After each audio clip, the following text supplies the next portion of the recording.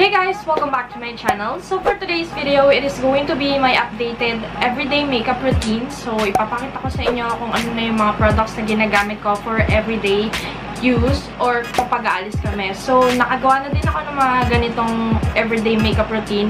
Itatry ko na lang ilagay sa card kung gusto nyong malaman kung ano yung mga ginagamit kong products dati. So if you wanna know kung ano yung aking updated makeup routine, then just keep on watching. And so, excuse nga pala guys kung may maririnig kayong ingay kasi nakabukas yung aking pampalami. Or wala akong kahit anong makeup, syempre kasi gagawa nga tayo ng tutorial na. So, izoom ko lang kayo para makita nyo yung aking pores. Ito talaga yung mga ginagawa ko and yung mga ginagamit kong products, guys. So, first, lagi nyo na ito makita kasi favorite ko talaga to lalo na kapag gusto kong i-achieve yung natural looking lang or no makeup look. So, ito yung ginagamit ko. This is the IOI BB Holic Everyday BB Cream and ang shade ko dito is light. So, meron ata itong dalawang shade pero ayun. Ayan, wala na siya. As you can see, ubos na siya. So, ang pinambi-blend ko dito, finger lang din kasi ganun siya kadaling i-blend. Para lang kayo naglalagay ng moisturizer. So, wala naman tong coverage. So, kung meron kayong mga pimple marks na dapat i-cover, hindi ko alam kung magugustuhan nyo to guys kasi, ayun nga, gaya ng sinabi ko, wala siyang coverage. Para lang talaga siyang moisturizer. So, ayan.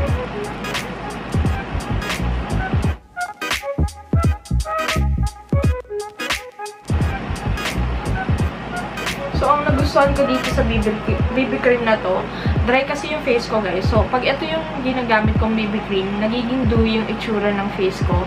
As you can see, parang ang healthy-healthy niya tingnan.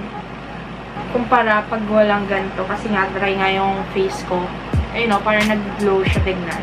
Kahit na walang coverage, ayun yung nagustuhan ko sa kanya.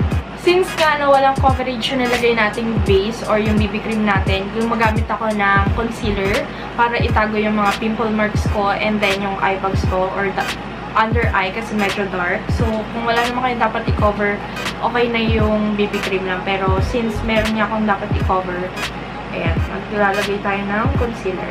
So, ang gagamitin ko pala is yung Maybelline Fit Me Concealer in the shade Medium.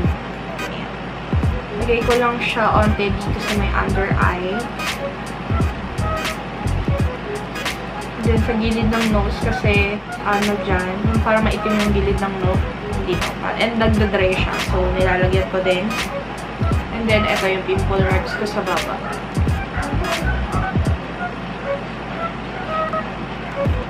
Ayan. And then, biniblend ko lang siya using a damp sponge. Biniblend ko lang. Kung hindi kayo sanay mag-concealer or kung ayaw nyo yung concealer, pwede nyo namang hindi nagawin tong step na to. Sa akin lang, since yun nga, may tinatago akong. Pero kung okay na kayo sa BB cream, skip nyo na lang to. Pero ito yung ginagawa ko for everyday. Yan, biniblend ko lang siya ng maigi.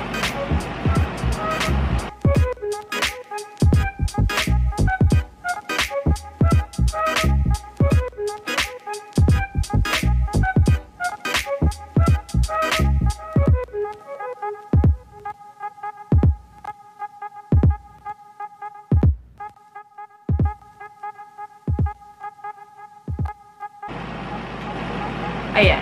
Once na na-blend nyo na siya, pwede nyo na siyang i-set using a powder. So, ang ginagamit ko is, so, ang pinang-set kong powder dito sa ating base is yung Nichido Final Powder. O hindi.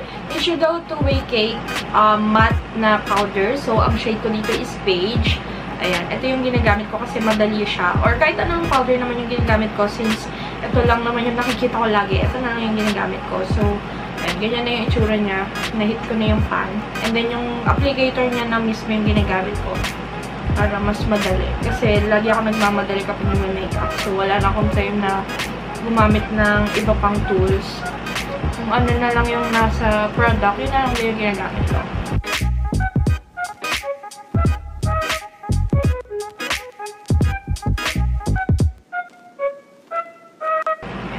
And then, nilalagyan ko din yung neck ko para magpantay naman yung kulay.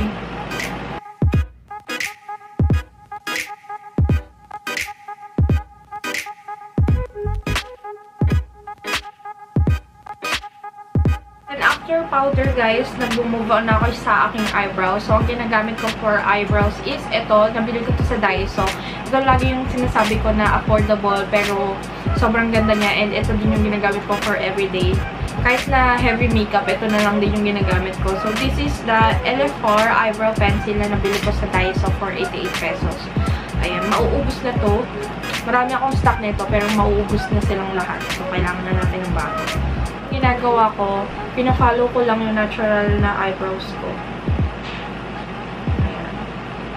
Kasi, gusto natin i-achieve yung everyday makeup lang. Parang fresh lang.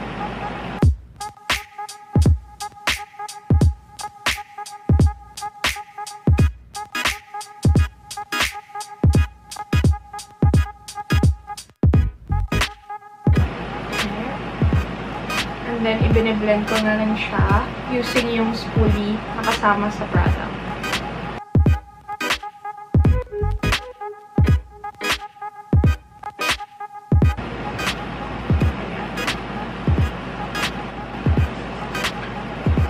Ayan yung itsura ng brows. Hindi ko masyadong pina-perfect kasi gusto ko ngayon natural lang. Parang hindi pinaghandaan. Ayan, ganyan lang siya. So, as you can see, parang natural lang siya kasi yung shape ng natural brows ko yung sinundan ko. And then, syempre, gawin din natin yung kabila.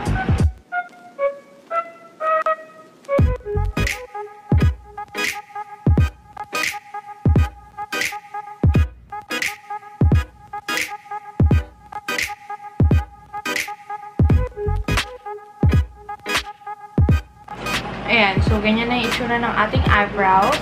Kung gusto nyo i-clean yung edges para mas mapakak yung itsura ng eyebrows nyo, gawin nyo. Pero ako, ganyan lang yung ginagawa ko since mas gusto ko yung natural makeup lang yung itsura. So, moving on sa bronzer, ang ginagamit kong bronzer is the Vice Cosmetics Aura Contour. And ang shade nito is For Sure. So, ito yung ginagamit ko. Actually, hindi ito pang bronze. Pang contour siya. Pero, mas nag-work siya sa akin as a bronzer. So, hindi na lang ako nagko-contour. Ito na lang yung ginagamit ko. And ito yung ginagamit kong brush. Dati pa to sa akin. And as you can see, guys, sobrang tanda na niya kasi may tape na siya dito. Ayan, o. Diba? Pero maganda siya. Maganda siya pang bronzer kasi malaki yung brush niya. So, ayan. Kukuha lang ako nito. And then, i-apply ko siya sa cheeks ko dito. Para mag-warm yung itsura. Kasi pag ganyan, sobrang white ng itsura niya. So, nag-bronzer talaga ako. Parang binalik niya yung natural kulay na face natin.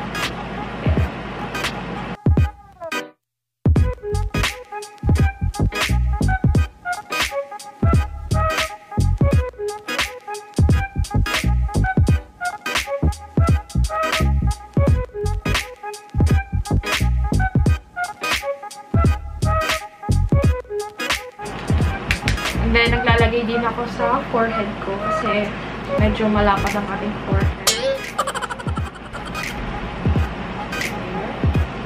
Ayan, and then once natapos na ako sa bronzer, ginagamit ko yung finger ko and then same product na pinong-bronze natin. Kino-contour ko na yung aking nose. So, finger lang din yung ginagamit ko sa pag-contour kasi mas madali siya for me.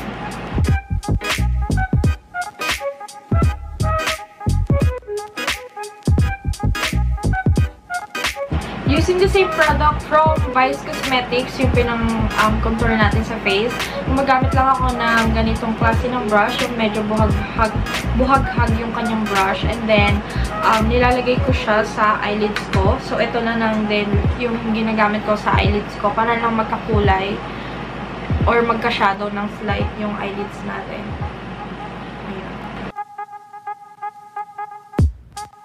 So, basically, kung ano yung pinong-bronze ko, yun na lang din yung ginagamit ko sa eyelids ko. Para isang shade lang. And para mas onting product lang yung ginagamit.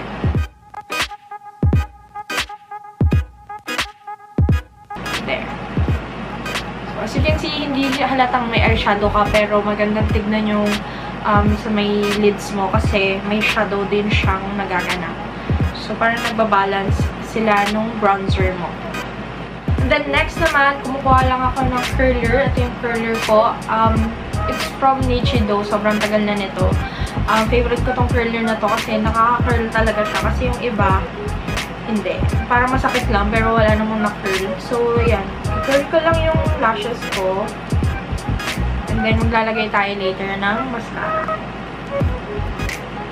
So, minsan, hindi na din ako nagmamaskara. Kapag alam kong mabilis lang naman kami sa labas and uuwi din agad. Pero kapag nagmamaskara ako, ito yung ginagamit ko. This is the Maybelline Hyper Curl Volume Express Waterproof Mascara. Ayan. Then, nilalagyan ko lang yung upper part ng eyelash ko. Hindi ako naglalagay dito sa lower part kasi maikli lang yung lashes ko. So, natatakot akong kumalat kapag nilagay ko dito sa may baba.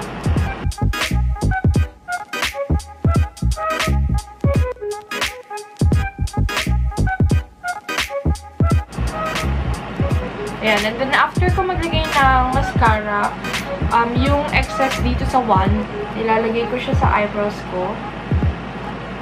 Sobrang onti lang. Ayan, para ma-emphasize yung mga hair. Wala, pauso ko lang.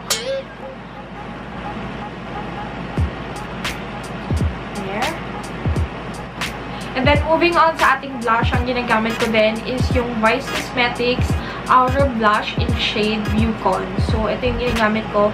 Sobrang ganda ng Vice Cosmetics. Hindi to sponsor, pero natutuwa lang ako kasi binili ko yung kanilang contour, and then ito yung blush, and then yung highlighter. Tapos, simula nung nagamit ko sila, ayun na yung lagi kong ginagamit kasi nga nagustuhan ko sila. So, ayun. Nagamit lang ako ng brush, syempre, kapag apply, sa pag-apply. And then, nilalagay ko siya dito para nagda-drop flash ako ng slide. Ayan.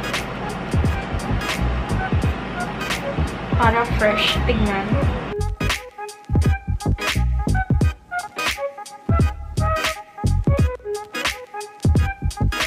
And then, naglalagay din ako ng onti dito sa may chin and then sa forehead. Sobrang light lang. Ayan. Para natural talaga tignan.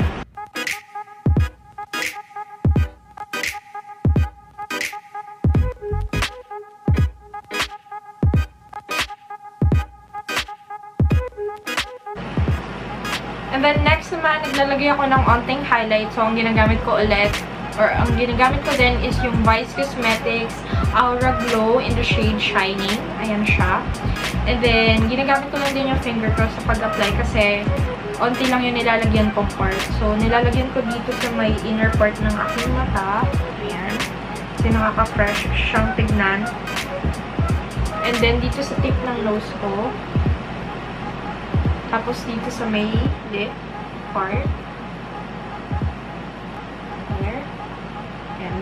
Usually, or basically, dito na ako sa center ng face ko, ako naglalagay. Hindi na ako naglalagay dito sa ibang part kasi mukha siyang oil. Hindi siya magandang tignan sa akin. So, ayun. Doon lang ako naglalagay ng highlights sa center part ng face ko.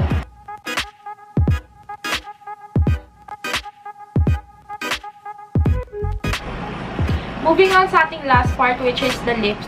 Gumagamit lang ako ng lip and cheek tint. Kahit anong lip and cheek tint na meron ako sa bag ko, yun yung ginagamit ko. So, for this video, ito yung gagamitin ko. This is the Bella Cosmetics Lip and Cheek Tint in the shade Cotton Candy. Ayan siya. So, ito, gusto ko to. Ito nga pala yung lip tint ko, guys. So, ayan. Ito yung favorite shade ko sa lip tint ko kasi dark siya. So, yan yung itsura niya. Pero pwede kayong gumamit, syempre, na kahit anong lip and cheek tint na ginagamit nyo. So, ayan na siya.